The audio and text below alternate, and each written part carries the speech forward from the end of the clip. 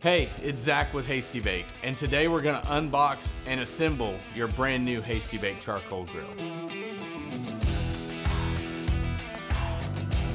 The very first thing you're going to want to do is to cut the straps and remove the box top. Remove all the plastic wrap and foam from around the hood.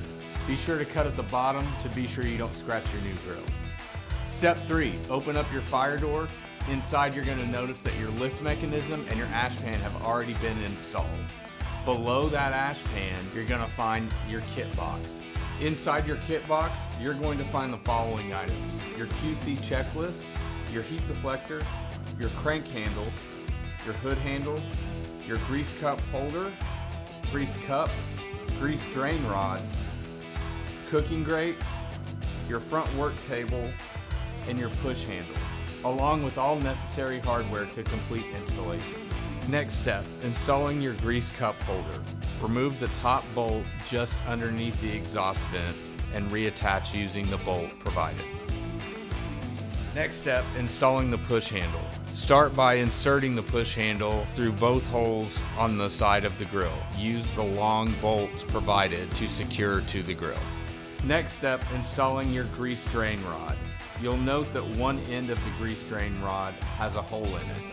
That will go on the right side of your grill in the hole next to the cooking surface. The solid end of the grease drain rod will go through the middle of your exhaust vents.